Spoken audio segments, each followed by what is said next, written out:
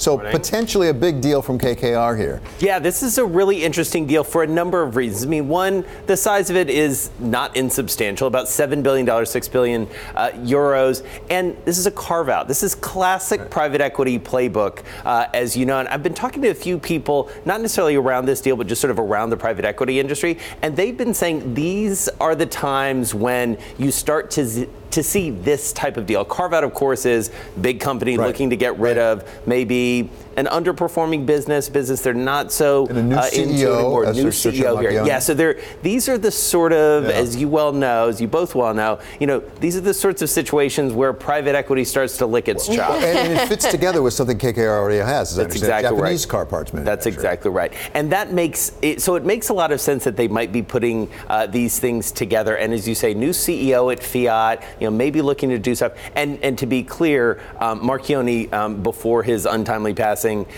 did mention that this was something that they would sell if someone were, I believe the quote was, write a big check.